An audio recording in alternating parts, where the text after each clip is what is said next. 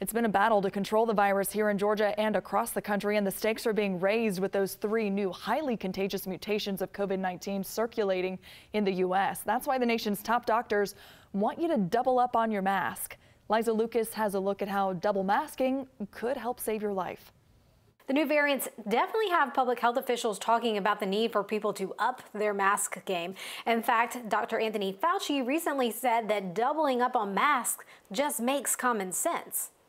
So if you have a physical covering with one layer, you put another layer on, it just makes common sense that it likely would be more effective. And that's the reason why you see people either double masking or doing a version of an N95.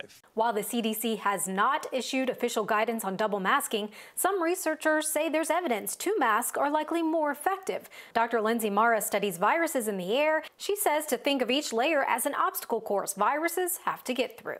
Wearing 2 masks helps improve the filtration ability of the mask in both directions. And so it helps protect you better and it helps protect others. Dr. Mara says if you have a layer that's 50% effective at blocking particles, then layering 2 of them on top of each other could block 75% of particles. Experts say this could be especially helpful in so-called high-risk situations like traveling, going to the grocery store, or gathering with others. While experts say 2 masks may be better than 1, you still don't need to layer 3 masks. Experts say that could just cause fit issues or make it harder to breathe.